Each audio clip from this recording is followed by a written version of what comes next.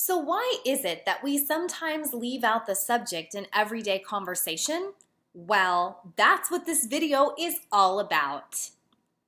In everyday conversations, which are usually informal, we sometimes leave out the subject and part of the predicate, like feeling better.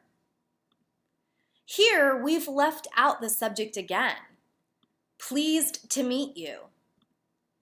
And ever been on a cruise? When writing dialogue in which characters are speaking in slang or an intended dialect, we can capture their words like this.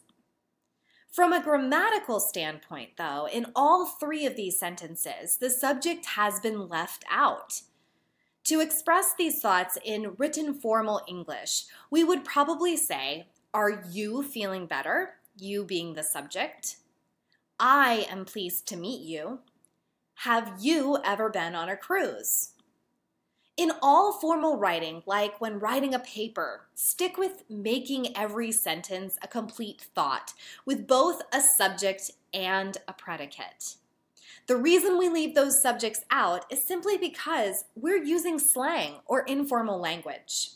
If you liked this video or content or used it with your students as a teacher or parent in any way, subscribe, like, and share these educational videos that can be easily turned into mini lessons for your student or classroom.